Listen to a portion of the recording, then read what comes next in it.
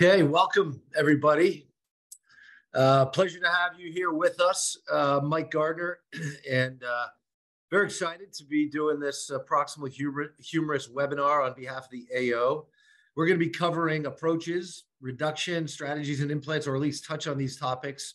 Clearly a lot of information in about the next hour. I am glad to have on the panel tonight two great surgeons and colleagues, Hobie Summers from Loyola in Chicago and Jonah Davies from Harborview at University of Washington. So just a few brief housekeeping things. AO North America is a nonprofit surgical subspecialty society and not about promoting any specific commercial products. So we're going to be talking about some decision-making points, surgical execution, indications, augmentation. So kind of some of the baseline data, as well as some more advanced level things for kind of fellow level concepts. So overall, learning objectives are going to be understand the indications and principles of operative versus non-operative treatment, recognize some risk factors for fixation failure, and then we'll have one talk focusing on reduction as well as augmentation. So here's our agenda. We've got some kind of quick hitter, short talks, kind of bite-sized chunks, and we'll kind of keep the pace moving a little bit, try to touch on as much as we can. And then again, when we get to the top of the hour, in about an hour from now, we will we'll go through some questions. We've got a number of other webinars coming up through the AO. Here are the fellow targeted ones: distal tibia, distal humerus, and pelvis, and then some more generic kind of all audience webinars: geriatric ankle, periprosthetic, infection, and distal femur. So with that, we'll get right into it, and we'll start with Hobie Summers. These are my conflicts of interest. What I want you to learn, my learning objectives for folks going into practice, develop indications for operative and non-operative care of these fractures for your practice.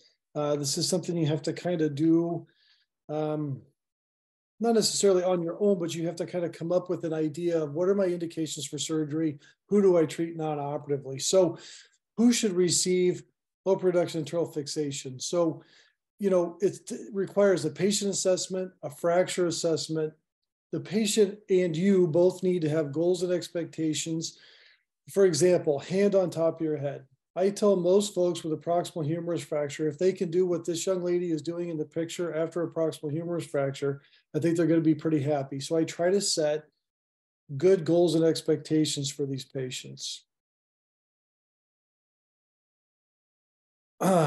So the patient assessment is critical. So their age, their physiologic age, their cognitive status, because we know there's some literature that the rehab potential and how people do after fixation of proximal humerus fractures does rely on their cognitive status and psychosocial issues. What is their activity level? What are their needs and expectations? And what is their bone quality like? It may be one thing to be able to get a reduction. Can you maintain that reduction with the bone quality that you have to work with? So high energy injuries in young patients, open fractures, fracture dislocations. In young patients with high energy, they're typically displaced. They're unstable patterns. These are high functioning individuals that have good bone quality. So for me, these patients, my goal is to restore anatomy and function, preserve their humeral head, really focus on their tuberosity position because I know that's important for their outcome. And when you think about placement of your plate and reducing the tuberosities, you want to try to avoid impingement and preserve their cuff function. For the elderly and low demand, these are extremely common osteoporotic fractures. There's complicating factors. So they typically have poor bone quality. We know that patients that begin early range of motion, even if it's just passive range of motion, pendulum exercises and therapy, earlier motion, typically they have better outcome. In the elderly, it's difficult to get a good reduction, maintain that reduction, and get a good functional outcome. So sometimes We do things to try to maximize their function, alleviate pain, knowing that we may not, restore normal function for some of these folks. So for non-operative treatment, I would say for probably 75% of the elderly patients in my practice, whatever elderly means, a lot of them have minimally displaced fractures, or they have really limited functional demands, or they have very poor rehab potential, or they're poor surgical candidates. These are the people that I guess I call seniors, not based on their age, but based on their physiologic overall well-being. And non-operative treatment, I think, is appropriate for a lot of those. What's the controversy about indications to begin with? I mean, what's the issue? I think the main issue is that there's a lot of literature against open reduction and internal fixation for low energy fractures. There are a lot of papers out there that show variable results with lock plating. There are some reports with complication rates of like 49%, almost 50%. So the controversy is, why are we operating on a lot of these fractures if they don't have good results and they have high complication rates?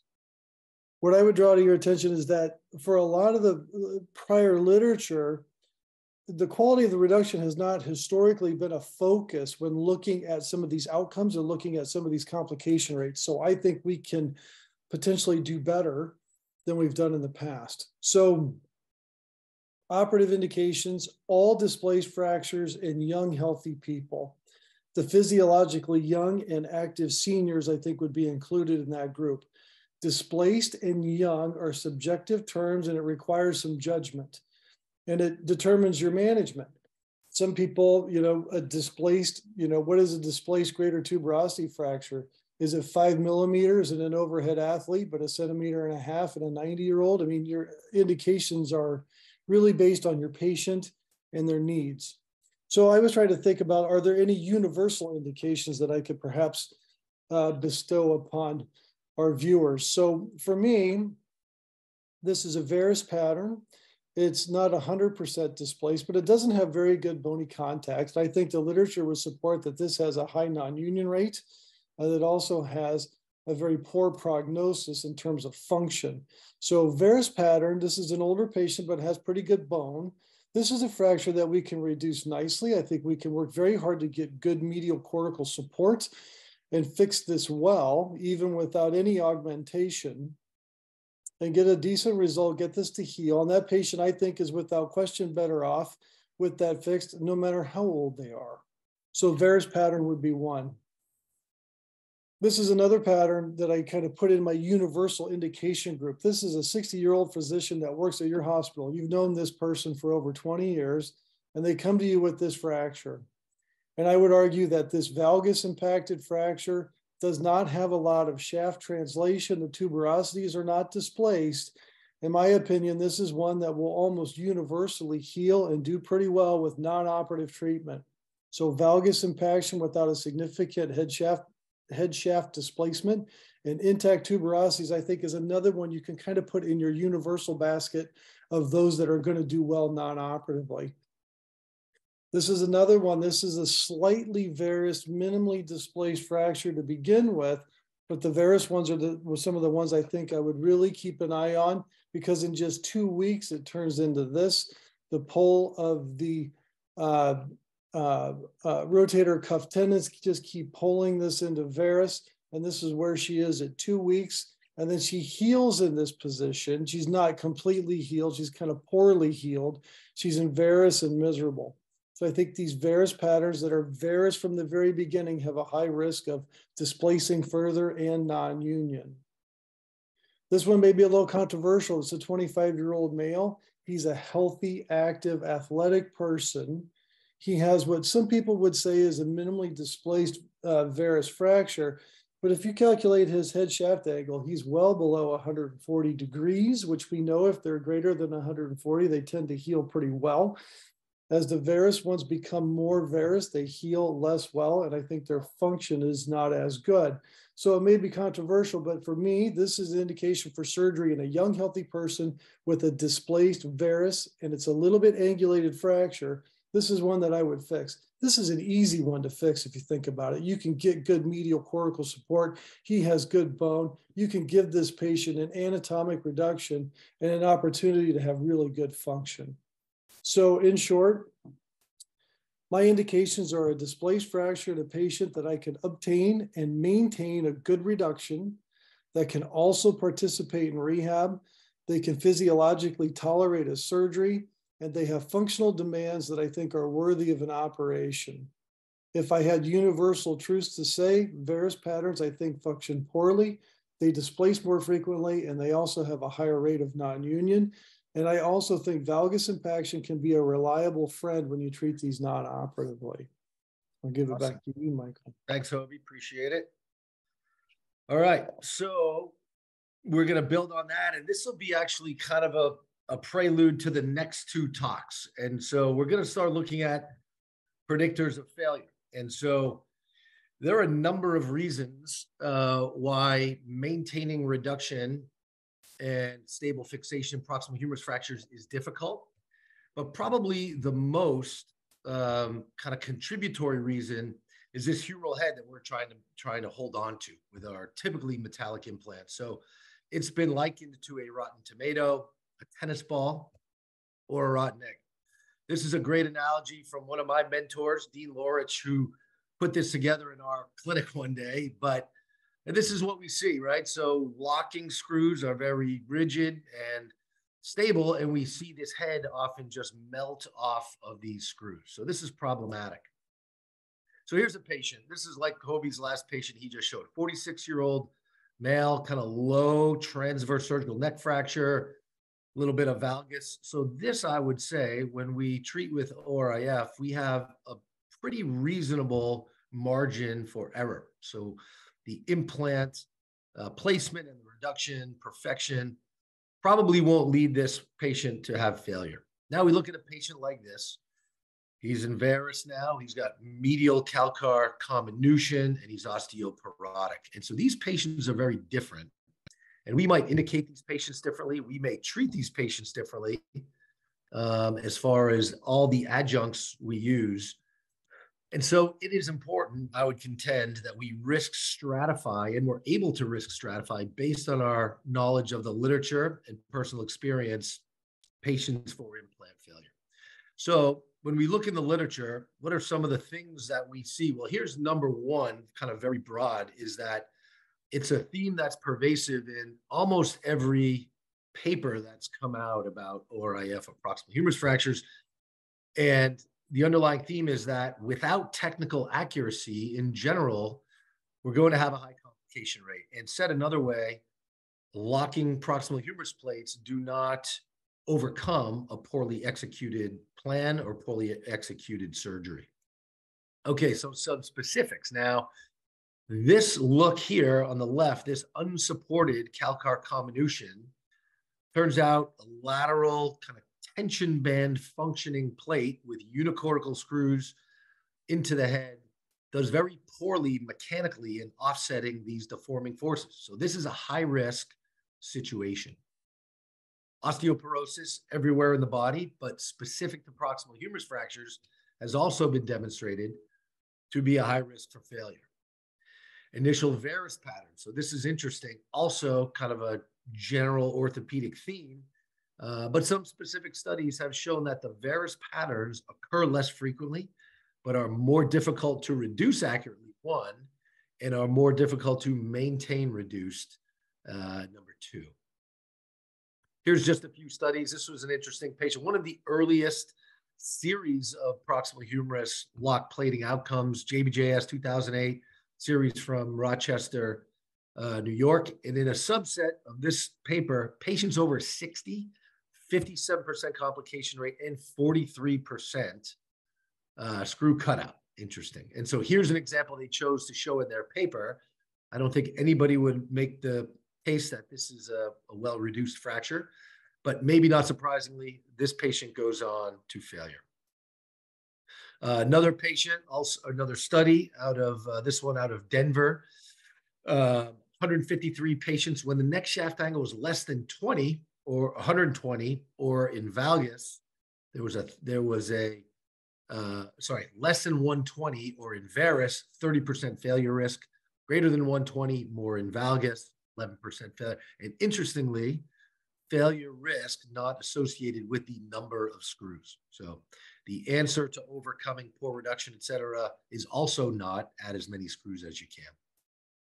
Finally, 70 patients, Southern California series, again, a little on the older side, 70 patients over 55 years old, 79%, these were all varus patterns, 79% complication rate, double-digit screw perforation and reduction loss.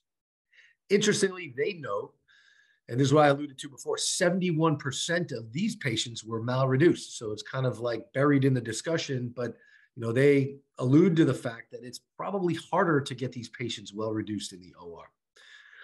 Okay, and then malreduction. So these all kind of tie together, but malreduction is clearly in the surgeon's control, and this is a clear predictive factor for failure. And so we don't want to leave the OR with a malreduced situation. So what can we do to offset some of these? Well, it's not just the opposite of these, but anatomical reduction helps. And so here's a patient, and here's what we're looking at: calcar restitution. If it's comminuted, we still like to have this quote Shenton line reconstructed, and then neck shaft angle. We want to make it look like a proximal humerus. Inframedial calcar screws seem to help. So these low inframedial screws seem to work.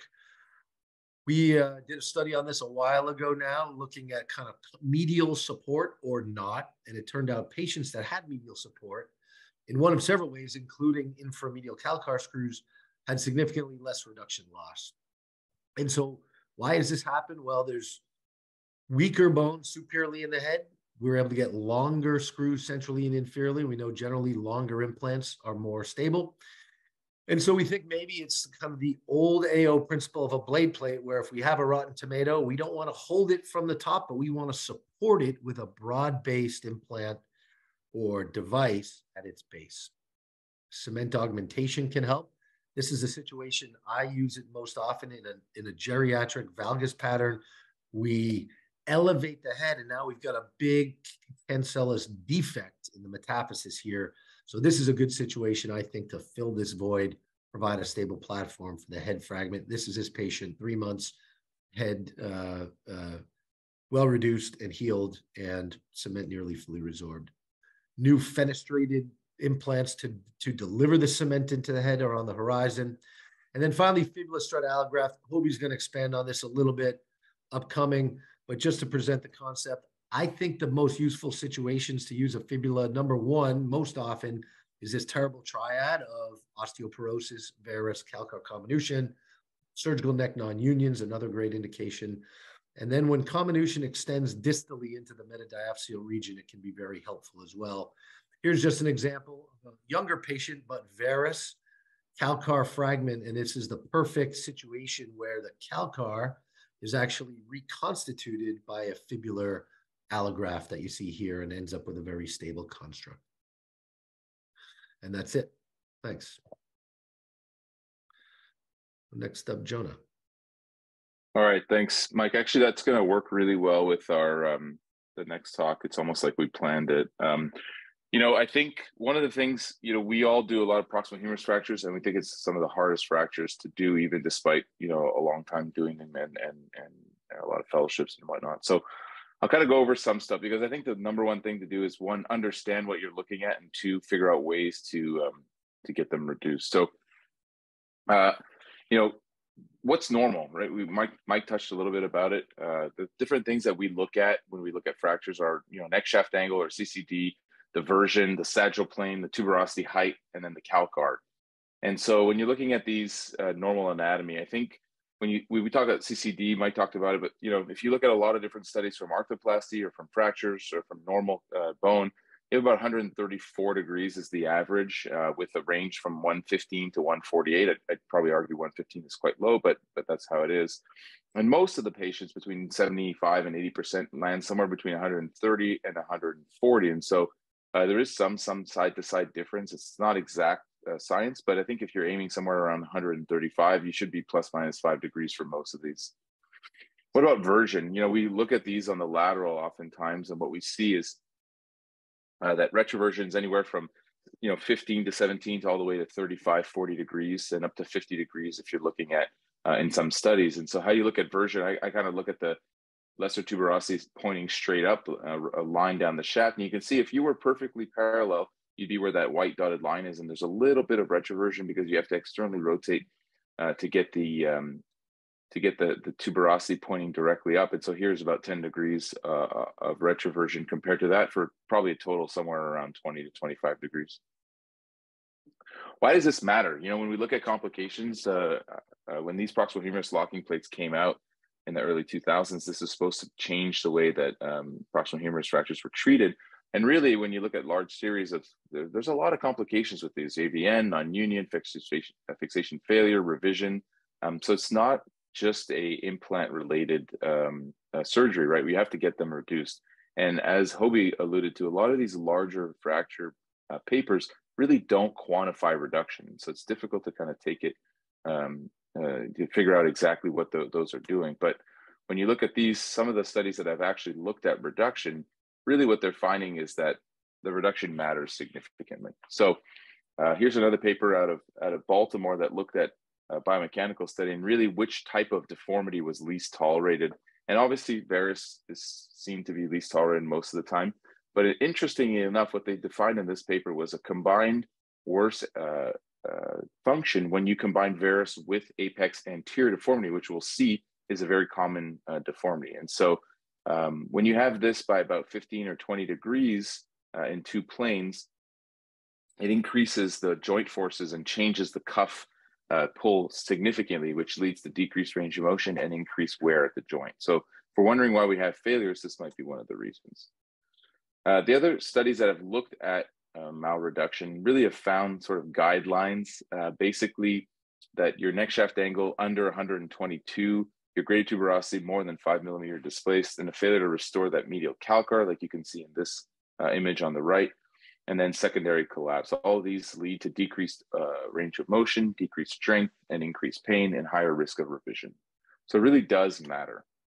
The four categories that we look at least I do, is coronal plane reduction, sagittal plane reduction, and this includes version, the tuberosity reduction, and then also the calcar reduction. And my typical approach for these is to start with the coronal humeral head reduction. So I either varus or valgus, take them out of that and put them back into a normal position. And then I'll correct the humeral head sagittal plane. I'll then reduce the greater and lesser tuberosities. And obviously the coronal plane includes the calcar reduction as well. So when you're looking at a coronal plane, there's a lot of different tools here. I'll kind of go through all of them. The most common ones are probably shank spins and K-wires. So you can see here we have some K-wires holding the head. We're able to reduce them by elevating the K-wire, manipulating them. Oftentimes I'll put multiple K-wires or shank spins, at least two, to have two different planes and be able to rotate and elevate in multiple planes at once, because these are often bi or even triplanar corrections. You can see the cob, which was used in Mike's talk as well, but here the cob is elevating the humeral head. You can use a bone tamp, so you'll see here as you kind of tip the humeral head up, you can correct it until it's anatomic, and then those wires are holding it anteriorly.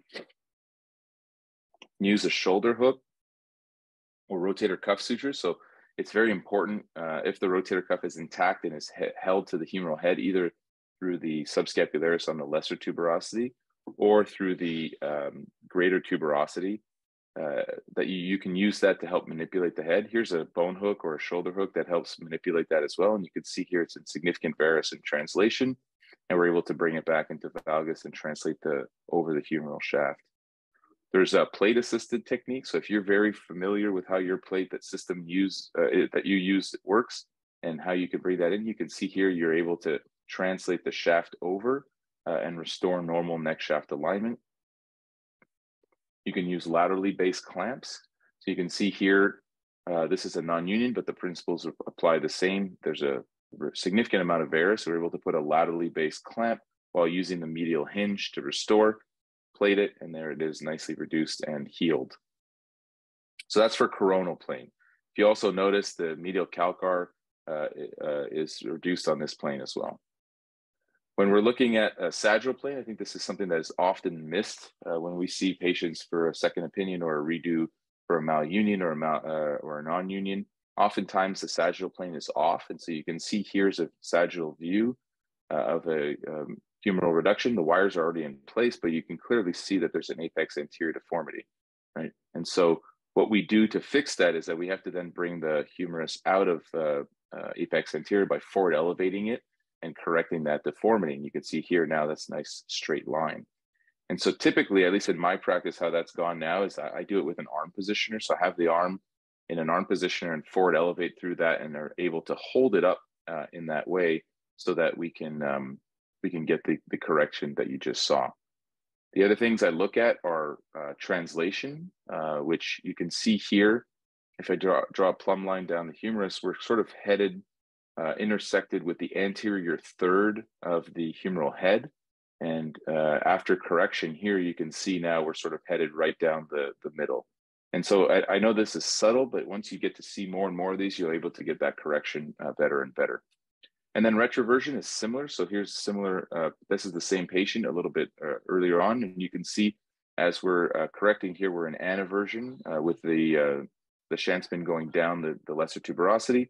And as I'm able to bring it out of anaversion and back into retroversion, I have about 10 degrees or 15 degrees of retroversion with regards to the tuberosity. So probably about 20, 25 degrees of retroversion. So a lot of times the correction comes after. You can see my wires already in, I've backed them out and put them down. Finally, for the tuberosities, I think the things that we want to avoid are these types of reductions where there's either escape or malreduction. And so, typically it's great if there's a cortical read. So you can see on this patient, this is an isolated tuberosity fracture, but there's a nice cortical read where that red line is, and that's where that goes. And so we can get that reduced and plated, and that's very easy to see that we have an anatomic reduction. Sometimes the tuberosity just should lay flush with the humeral head, and sometimes it lays about 1 to 2 millimeters above or below, depending on the patient's anatomy. So contralateral sides can work well. But once you have them reduced, wire them in place, and you can see here we have a nice reduction, and it's wired. And really what you want to avoid is over reduction. And so then I'll use sutures every single time. This question comes up a lot, but I'm placing strong non-absorbable braided suture into the greater tuberosity at the bone tendon junction with the rotator cuff. Same thing with the lesser tuberosity, and reducing those back down to the plate. And then obviously we know calcar reduction is very important. There's many different studies that come out. This is a study that we did where we looked at the reduction, how is necessary to prevent collapse. So you can see here, this is collapse in this one. And so the tools for reduction are the same. You just want to make sure that you're supporting them, as was discussed earlier. And sometimes those calcars can look quite gnarly, but again, the idea is getting them reduced anatomically with a variety of the various tools we talked about, and then stabilizing them. And here you can see on the right, this patient's healed, a fracture that surely should have collapsed, or at least gone on to AVN, and is completely stable in the same position. So that's where we're at with that. So take home message from me is that having the most reduction strategies is probably helpful, because every case is a little bit different. You have to know what to look for so that you can reduce them adequately. I think when I was going through residency, and even later on, probably the eye test doesn't come as quick. And so it's important to really know what you're looking for, know the normal anatomy, get contralateral x-rays if you need to. Make sure you have good imaging. We always get preoperative imaging before we prep and drape to make sure that we can see well, and then have multiple of those strategies. The goal is to avoid something like this on the left, so that I don't end up having to do a arthroplasty like this on the right. That's it. Learning objectives: describe when augmentation may be necessary, understand your augmentation options, and then apply the correct technique when you're using augmentation. So when augmentation may be necessary. So osteoporosis, it can lead to a big defect in the head with kind of a thin head fragment. I see this commonly with kind of this valgus impacted kind of crush type injury, where when you get it back reduced where it belongs out of valgus, you have this very large defect.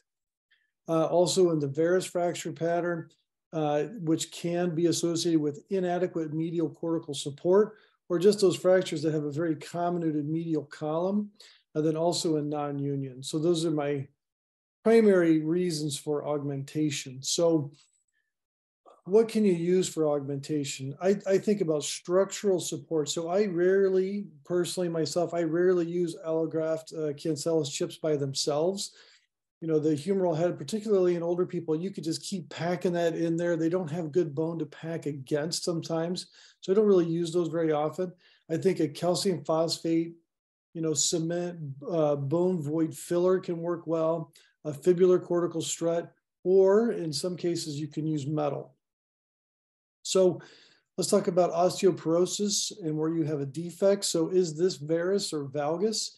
I think, you know, looking at this image, I'm pretty sure that AP image is not really with the patient's arm in 20 to 30 degrees of external rotation. It's not really a great AP. Their arm is probably at their side or up against their abdomen. So it's difficult really to know what that is, but this is an osteoporotic fragment or fracture.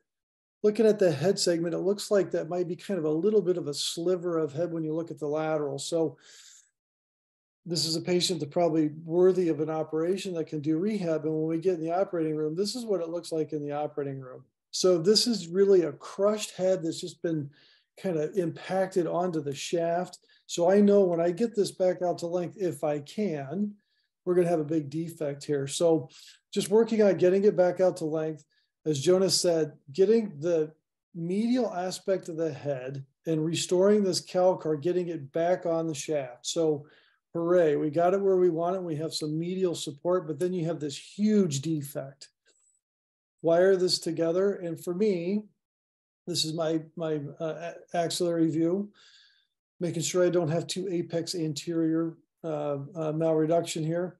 For me, this is a good one for a bone void filler like a calcium phosphate cement. So I would fill this with the calcium phosphate cement. I don't want the head to fall back onto the shaft.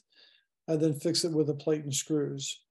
Because I have a pretty good medial sided reduction, I think it's going to really have a good opportunity to stay there, even in an older person with this big defect. And at 3 months, no protruding screws, healing, doing well in therapy. So that's bone void filler number one. So the varus pattern is another one. And I'm going to borrow some of these from Dr. Gardner, because I don't do fibulas very often, but he certainly does. This is an elderly patient found down. This is a varus pattern, medial sided comminution. This is the disaster that nobody wants to take care of because these are difficult. So here's original fixation. You notice that they don't have an opportunity for good medial column support. There's just no bone there. And it's an initial varus pattern. It's going to want to keep falling back in varus. And this is a very good case for a bone void filler of some sort, because what happens is the rotator cuff simply keeps pulling on this fragment. It wants to go back into varus, and there's nothing there medially, even if you have good medially placed calcar screws to hold it there. So this is a good argument for using something for these varus patterns. A fibular strut in this direction is probably the one that's most effective. If you can get it kind of shoved up into the head and get it pinned there so that it will keep the head from falling off into varus is your goal when using a fibular strut. So here's another one of Mike's cases. A varus pattern, there's going to be some medial comminution. It's going to be hard to get a good reduction of the head to the shaft medially. So first things first, get it out of varus. That's the first step that Mike's doing here in this picture. And then starting to figure out, okay, what size of fibular strut do you need? Can I position it correctly? So typically with a K-wire in the fragment, you can kind of go down inside here, get the fragment in and figure out, okay, how can I get this in here to support the head? This one's a little bit too long. He takes it out, he shortens it, gets it in a good position. So gets a good reduction, gets the allograft cortical strut from the fibula in a good position, and then wires it there. The graft is not just sitting there. That graft is pushing up against the head so that the head has something to push against. It's kind of replacing the calcar, although it looks like he's got it nicely reconstructed. He's giving that good support there so that this doesn't want to fall back into varus. This is kind of some clinical photos. A simple K-wire in the allografts can be very helpful to position it and then push it into the head so you can really get it up against the head to give it good support. Fluoroscopic views, plate going on. And now you can see that you have a very well-supported medial cortex there to help prevent this from falling into varus. And that's the ideal way to position this for a varus pattern. This, if you notice, if you put the fibular strut in just lengthwise, and you put this really long strut in, you'll notice it's really not engaging that much of the head. This might be okay for a valgus pattern where you're trying to prevent it from falling back onto the screws. But for a varus pattern, this particular position of the graft would probably be not terribly helpful. So poor medial support is another one. And these are very difficult. In Chicago, we have a lot of gunshot wounds that come into our hospital. And this is a 50-year-old gentleman that has this kind of complex proximal humerus fracture from gunshot wounds. So I know there's going to be a big bone void. So in the operating room, on the right-hand picture, you can see there's this large kind of anterior cortical fragment. That should probably be reduced first, and try to reconstruct the shaft to see if there's something that I can set the head on. So let's start with that. So we get the shaft kind of clamped together and start maneuvering the head. I have a freer here, and I'm going to try to lever the shaft in such a position that I can get it back underneath the head and see what kind of support I can get for this. I can get a little bit of bony support medially, but it's pretty comminuted over there. There's a large volume defect here from this gunshot wound. And I ended up using, again, a calcium phosphate bone filler, and actually got this in a pretty good position and tried to give this guy a chance to heal. This is immediately post-operatively. Here he is at 2 months. And at 6 months, I think I'm kind of losing the race. He's either not healed or his head's kind of collapsing and falling apart. Basic idea is I'm trying to fill that defect. I'm trying to get him healed. Certainly looks like he's really tried to heal on the medial side, but I think I probably lost that one. Non-union can give you some kind of special situations. And this is an interesting case that I did a few years ago that's actually proved to be pretty helpful to me. So this was a 47-year-old female. This is her dominant arm. She had this injury 18 months ago. Notice she's in varus and she has this apex anterior deformity. And Jonah just talked to us about this. These are poor performers. These don't do well, and they don't like to heal very well either. So she has pain with motion and lifting. She has difficulty with overhead activity. Her forward elevation is not that good. And she also has a psychiatric history. And so that's kind of why she's been kicked around for the last 18 months. Nobody really wants to do anything with this proximal humerus. So I look at it like this. She has a varus deformity. She also has apex anterior. She's going to have a medial deficiency once I correct this deformity. It depends on how you go about it. You could try to take the wedge of bone out and shorten her a little bit and give her less of a deficiency, or you could try to maintain her length and just correct her deformity. She has a little bit of area bridging laterally on the CT, but she's not very well healed. So I get images of her normal side for comparison, and then start trying to execute my plan. So this is a case where I decided to use a metal medial cortical substitution. I know this has been done in the femur for non-unions. I did it here because of her psychiatric history. It's a longstanding non-union. I want something really strong on the medial side that I think is reliably going to stay there and not collapse. So we correct her deformity, get the plate in position, and then the screw from the proximal humerus locking plate goes through the screw hole in the other plate on the medial side to hold this here so that it won't collapse. Getting 3 screws through both plates is just pure luck. I'm not going to take a lot of credit for that, but I actually got all 3 of them through there. Bone grafted this, and here she is immediate post-operatively. And here she is about 5 months post-op, no pain, her motion's a lot better, and she's really done well. So that's an example of using metal as your augmentation device. Always take your non-injured site x-ray and lay it on top of your other and see if you really corrected their deformity the way you planned.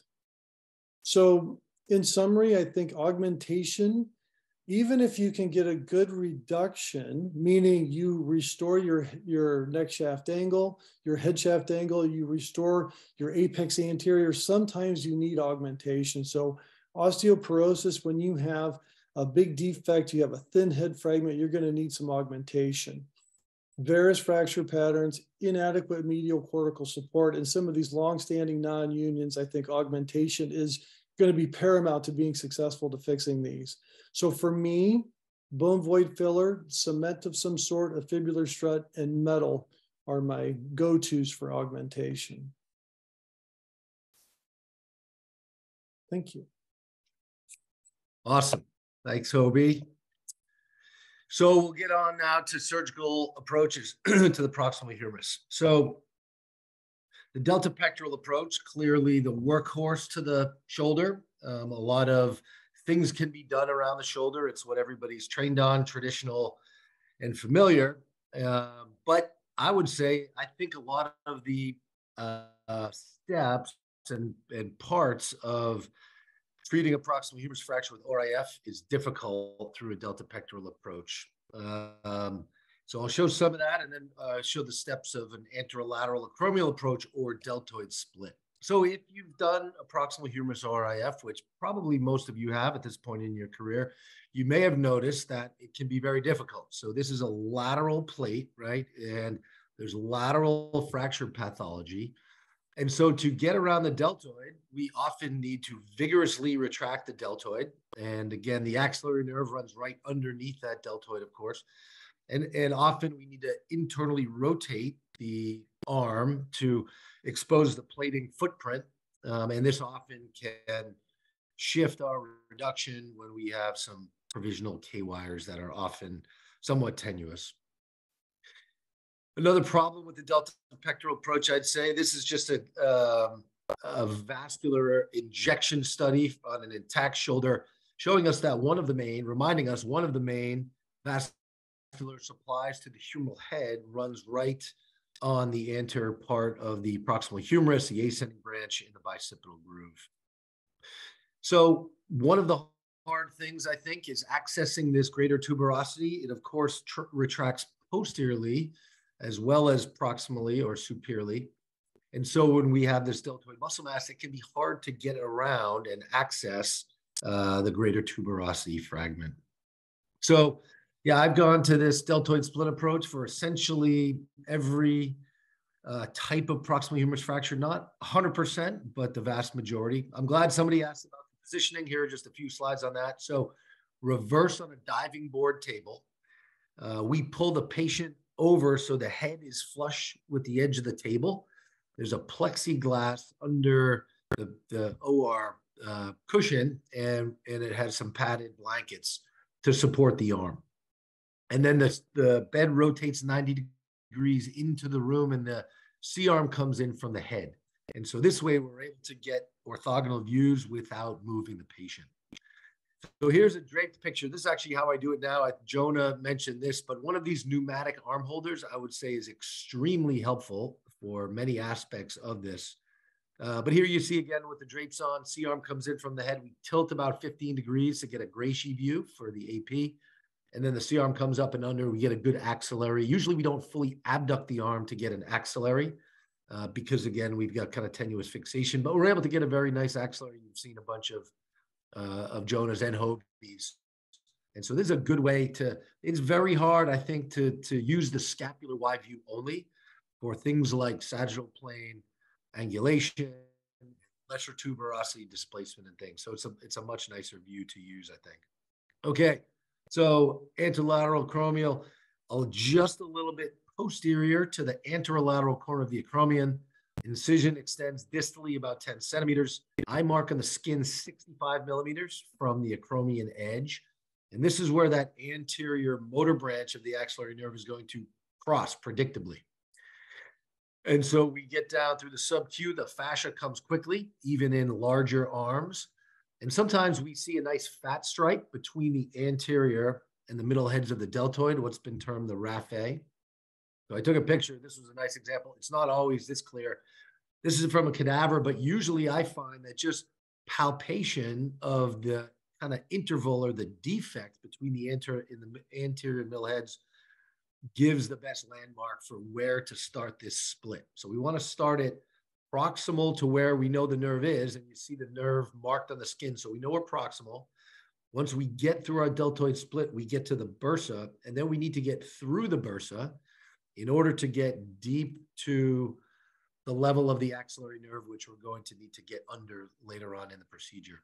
So we'll then take the split proximally up to the acromion. I usually will remeasure with a ruler just to make sure my kind of palpable bony landmarks were accurate, and then go from there. We tag the nerve with a vessel loop, 65 millimeters. Here's a picture of it skeletonized in a cadaver, just so you see what it looks like. You don't need to dissect it out like this. Essentially, in most cases, if a fracture fragment isn't impinging on the nerve, we just need to mobilize it to pass the plate underneath it. So here's an example of getting right down to the intertuberosity fracture line, which I think is a great advantage in using this approach. So now we have the leading edge of the lesser, we have the leading edge of the greater, and we can capture the rotator cuff insertions onto these fragments and mobilize them very easily. In this valgus pattern, we can then mobilize the head fragment as well. So that's mainly it for reduction. And then once the fracture is reduced, we slide the plate deep to the nerve, or the bundle of soft tissue around the nerve with very little tension. We put our screws proximally and distally. Now, these Calcar screws we've been talking about, most implants, those screws are right under the nerve. So if we have a high-risk pattern and we want to prioritize those screws, we need to kind of move the nerve out of the way in order to put those screws in. And that's all. Thanks.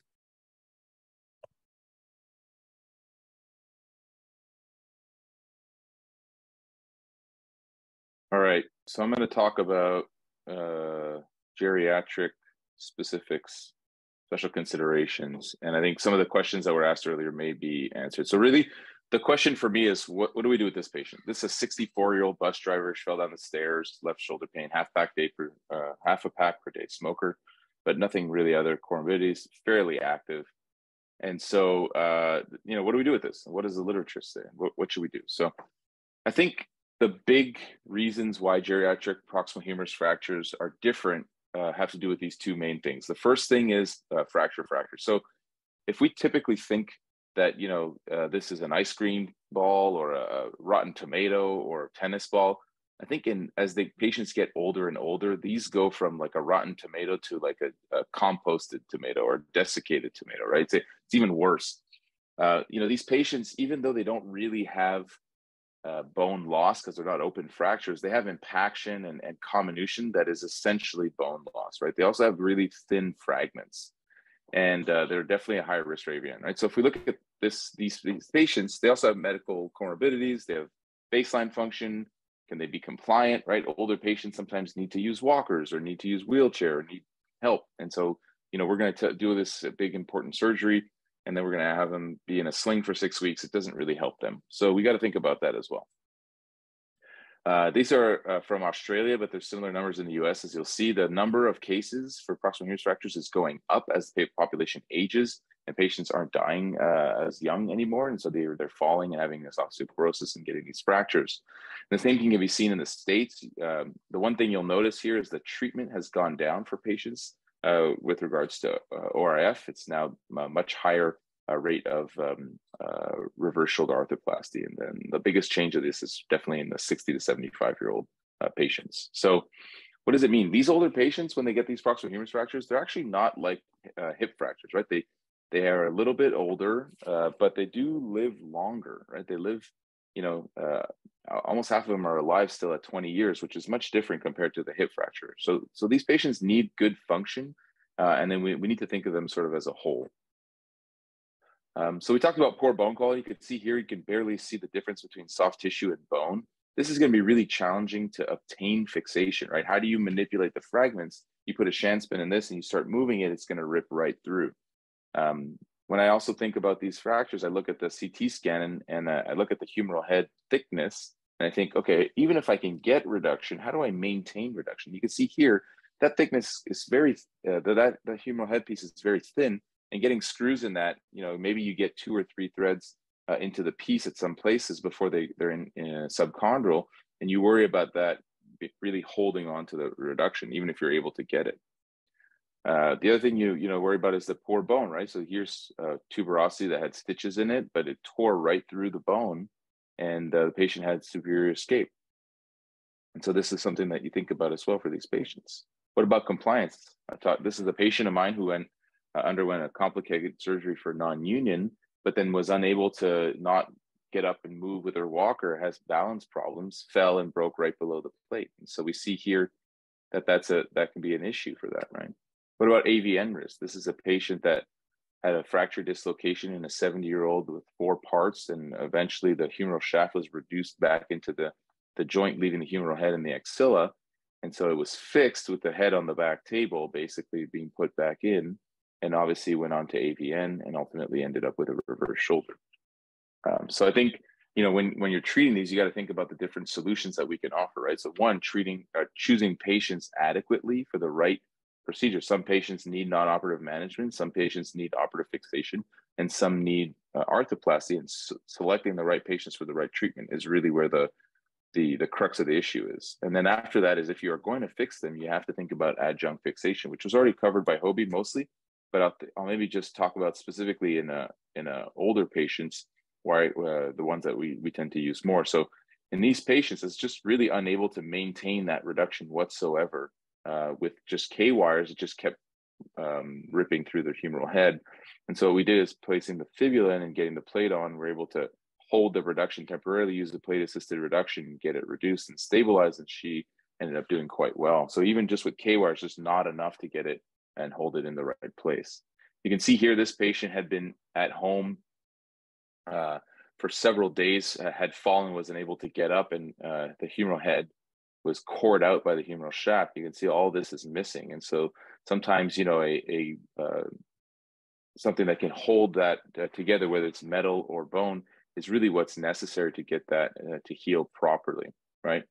The real question is not, whether or not we can get these to heal, but just because we can, really should we? And if we look at the literature, I'm not so convinced sometimes, right? So this is a study out of Mayo that looked at patients that are older, above the age of 60. This came out a couple of years ago. And what they found is the complication rate was up to 44%. And really, when you started looking at 3 and 4 part fractures, specifically in 4 part fractures, they had a 45% complication rate in patients above the age of 60. And the reoperation rate was quite high as well. We have several RCTs that look at reverse versus plating in older patients. So here's one that came out in 2020. No difference for outcome, better range of motion in healed ORF, but much higher complication rate and much higher revision rate. When we look at other studies that looked at this as well, these are all in geriatric patients, whether it's ORF versus reverse shoulder arthroplasty or versus hemiarthroplasty in 3-way studies. All of them tend to find that there's a much higher reoperation rate for the hemiarthroplasty or the ORF, and much higher rate of complications. This is a very well done RCT that was that looked at 2-year outcomes, and basically what they found is the RSA gave better function, and this is more true in 4-part versus 3-part fractures, and the RSA had less complications, even with the supposed high risk of complications. Here's a newer study that came out last year, in CORE, that looked at this same results, same function, better function with RSA, decreased revision rate, and decreased reoperation. So there's a theme, right, to all of these. So now when I look at this and I look at the data, I look at the thickness of the head, the 4-part fracture, the dislocation, and the 64-year-old, I start thinking, well, maybe this patient needs arthroplasty. And so for this patient, she underwent arthroplasty. I repair the tuberosities every time. The literature is very consistent on that creating better outcome. You can see here, it's very stable. I get them moving early. I think that's very important. And so she ended up falling. This is not the same patient, but you can see here after a few months, the fractures are healed, tuberosities healed, and they can get a high level of function, right? Forward elevation at 3 months being 125 for a 7-year-old is really quite good. And they actually tend to continue to get good up to about the year mark. So if we look at my treatment algorithm for these now is for 2 parts in younger patients They're typically non-op or they get ORF. In older patients, they're mostly non-op, except for those like Hobie talked about that are completely displaced with more than 100%. And then in the 3-4 part fractures and fracture dislocations, those that have a high risk of failure, I'm typically fixing them when they're under the age of 60, and I start to think about reverse shoulder arthroplasty in the older patients. Not to say that these cannot get repaired, and I think that when you have good reduction and good bone quality, that can be a very good option. But I start to think about it much more, and this is sort of where we're at these days with the literature. Thanks. So current evidence. I want to talk about number one, understand the literature is full of conflicting evidence. So there's a lot of conflicting articles that are completely opposite of one another. So you have to kind of look at the evidence and figure out how to apply what's in the literature to your practice. So I tried to pick out some articles that will help make you think about these fractures and figure out how you're going to apply some of the literature out there that's to your practice, because you're the one that has to decide what you're going to do with these patients by yourself. And I'm going to leave arthroplasty out because Jonah's the master of that. I'm just going to talk about fixing versus not fixing. So when I read a lot of these papers, I always think to myself, does reduction in alignment matter in proximal humerus fractures? And to me, it absolutely does. And I think that that's been shown in the literature that your reduction in alignment does matter. So does the article that I'm reading include the quality of reduction? Is that an important part of the article when they're talking about failures, or they're talking about operative does the same as non-operative? Well, what's their alignment? Do we have any reduction parameters at all? Otherwise, it's hard for me to understand what I'm looking at. So this article has been shown earlier, and it talks about quality of reduction influences outcome after locked plating. And I think, I don't know, maybe all three of us have had this up there at this point. But what I take away from this particular article, so they only had 98 patients, but they're all C-type fractures. They looked at their head shaft displacement, their head shaft angle, and cranialization of the greater tuberosity kind of as what they're looking at when they're looking at their reduction. So they define their reductions were either anatomic, acceptable, or mal-reduced. So they found that only 40% of them were anatomic or acceptable. So 60% were mal-reduced, okay? So a lot of people would look at this and say, well, this is not a very good study because they had all kinds of problems, they had all kinds of failures. But let's think about a couple things. One, in their paper, a direct quote, care was taken to position the plate at least 5 millimeters distal to the upper end of the greater tuberosity and 2 millimeters posterior to the bicipital groove. That is not where most of us try to position our plate. We're more focused on where our calcar screws are going to be than where the top of the plate is. And they didn't really use augmentation in this paper either. So if only 40% of them were anatomic or acceptable, they had a 33% complication rate, over 25% revision rate, but they only had a 20% complication rate when they had an acceptable reduction and 41% when they did not have an acceptable reduction. So their outcomes were significantly better when they had a better reduction, knowing that their fixation and their augmentation were less than perfect. So to me, what this paper shows is that, one, yeah, it's hard to get a really good reduction, but even when they don't use augmentation and they don't have a great, perhaps, fixation montage that we would use now, they still did a lot better when their patients were anatomically or acceptably reduced. So intact medial hinge had better outcomes, better coronal plane reduction had better outcomes, and they had better functional outcomes as well when they had an anatomic reduction. They did not evaluate the reduction in the sagittal plane, and of course, they didn't maximize their function. So to me, that's why that paper is valuable. This is a paper that I tried to write up to try to talk about the reduction in the sagittal plane and kind of look at my own experience when I first got started. So basically, it's retrospective. It's a single surgeon experience with ORIF. And we had essentially 41 3- and 4-part fractures that we looked at. There were, some high energy injuries, some low energy injuries, a wide scattering of age from young to very elderly. And this is like kind of at the beginning of my practice. We didn't have as good a follow-up as I wanted, but there were some things to take out of this paper that I want to stress upon you, because I'm going to kind of add to what Jonah was saying about the sagittal plane. So we looked at our coronal plane reduction, our sagittal plane reduction. Was there a medial hinge or bony contact on the medial side? And what was the role of the initial displacement? So the greater the coronal initial displacement, we had more complications. And when we had coronal and sagittal head shaft angle, when we looked at that, it improved with experience. So my first 24 cases were pretty tragic. I didn't do very well. These are hard fractures to fix, and there is a pretty steep learning curve, I think. After that, it gets a lot better, and you get a lot better at looking at your x-rays, understanding when it's reduced, restoring that medial calcar. It gets better with time. So for the fellows that are watching this, don't be frustrated when you get out there. It takes a while to get better at this. And that's kind of what we were looking at. So lack of a medial hinge and a poor head shaft angle resulted in more complications. And we've seen that with others, with other situations. Now, that's in the sagittal plane.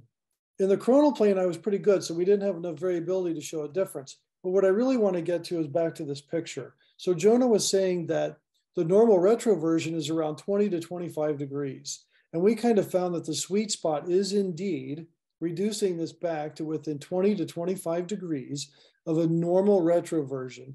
When you make it too straight or you don't correct it enough, you have more complications, more hardware failures. So if you take the time to kind of get this image burned into your head that there is a little bit of retroversion to the head when you're looking at that axillary view, I think this reduction, as well as your coronal plane reduction, are both very important.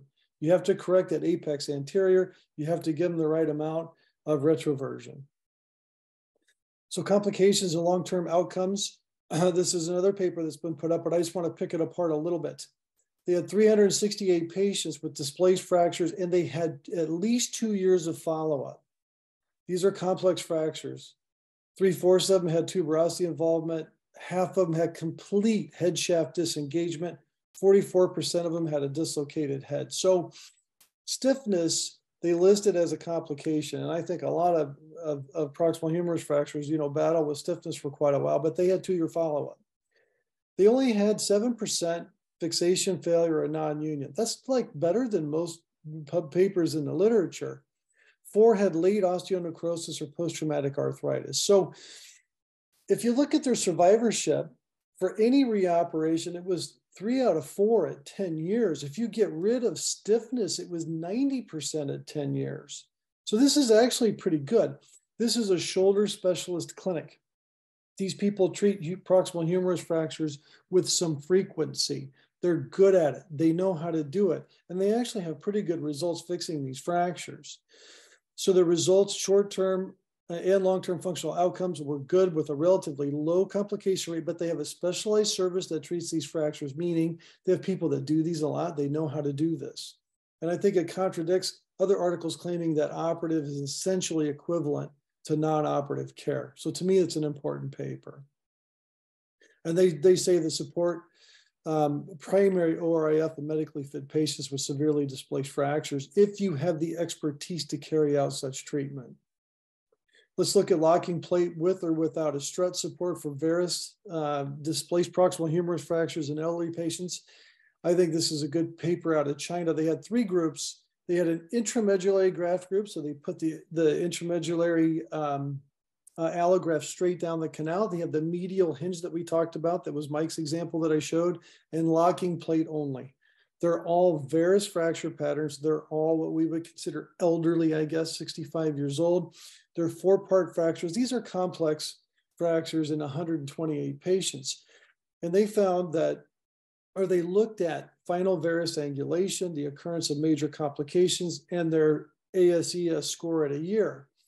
Groups A and B, so if they put a fibula in there, whether it was vertical or if it was in the medial calcar kind of supporting position, they had better scores, less final varus position, and fewer complications. So they found that the use of a fibular allograft was beneficial in this group of patients. There are some other papers that would say that the fibular strut allograft really had no change in their functional outcome. It really didn't change anything at all versus plating alone. I think this is a pretty good paper that's done well. That does demonstrate that the fibula can be helpful in these varus fracture patterns. This one I wanted to include because it's a relatively recent paper. There's been some discussion about whether or not placing sutures in the cuff really neutralizes the deforming forces in the proximal humerus. So this is an osteoporotic proximal humerus fracture model. It's a two-part fracture. They essentially create like a 1 centimeter gap, and they have cadaveric specimens. And they did 4 scenarios, plate only. Now, in all of the scenarios, the plate has only 3 screws in the head, and they're all over drilled to try to simulate an osteoporotic situation. And then they did the plate with, supraspinatus only, supraspinatus and subscap, supraspinatus, subscap, and infraspinatus, and looked at their difference. So there wasn't a significant difference between the suture constructs, although as you add suture, it actually gets a little bit stronger, but not statistically. Supraspinatus alone was very good. It significantly reduced varus collapse compared to the plate alone in these fractures that are treated with a gap, which is essentially one that's prone to fall into varus. So suture augmentation, which I think the vast majority of us talking today use, biomechanically seems like it's probably helpful. This one is the last one that I have. I think this one is an important paper to read because it talks about prediction of non-union after non-operative treatment. So we treat a lot of these fractures non-operatively. Is there a way we can know ahead of time who is not going to heal or who's going to fail non-operative treatment? So they only looked at non-operatively treated patients, and they looked at the prevalence and the risk factor for non-union, and they tried to develop this FARIN, I think is how you pronounce it, proximal humerus fracture assessment of risk of a non-union model. So try to help us predict non-union. So they had a 10% non-union rate out of a little over 2,200 patients. If you looked at them, about 1% of those that had a head shaft angle greater than 140, so those that are in valgus, if you're in valgus, only 1% of those developed a non-union. That's a pretty important piece of information, I think, to take home with you. And those that had less than 140, about 12% developed a non-union. As the head shaft angle decreases and translation increases and smoking, all of those are independently predictive of non-union on their multivariate analysis. So in general, across the board, non-union was higher in smokers. If you look at those that had head shaft translation and head shaft angle. So head shaft translation less than 50% and their head shaft angle is greater than 90. Only 1% of those really developed a non-union. It's pretty low. So a little bit of valgus, not too much translation. The vast majority of those folks will heal pretty well. The more head shaft translation you have, the more varus you're in. Look at this, look at the number, 84% developed a non-union.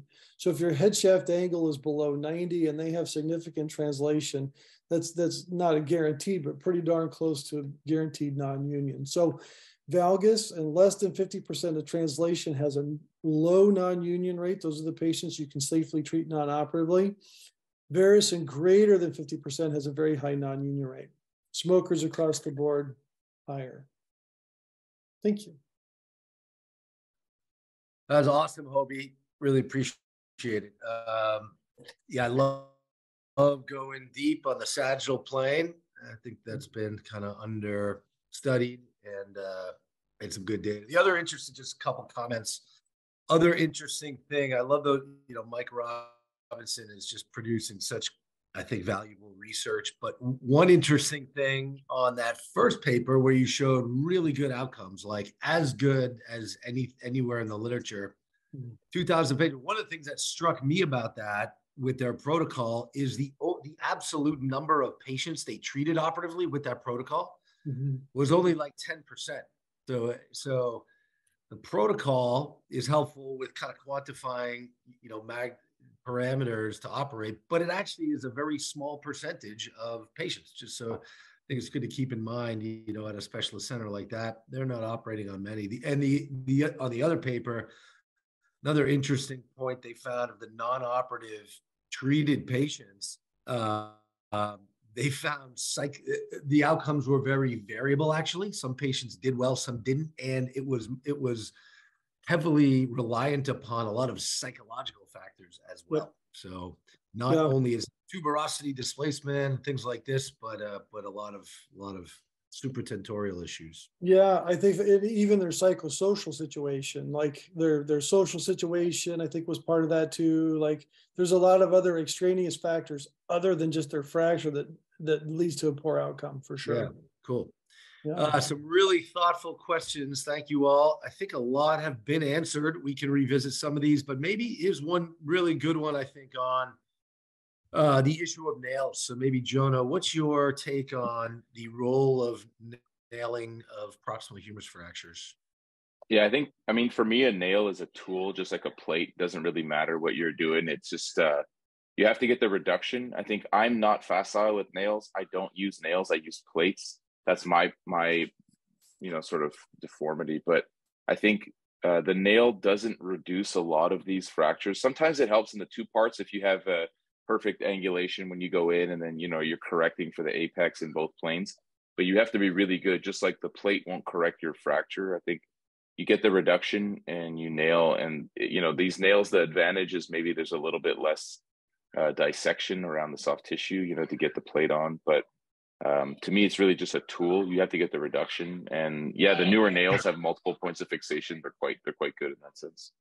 Yeah. So I'd add, nails can clearly work. There's good data showing, it's a different technique, of course. And so if you know the nuances, the nail can be very successful. And the other thing, just briefly to the second part of that question, I don't nail many proximal humerus fractures, but I actually nail a fair number of diaphyseal humerus fractures.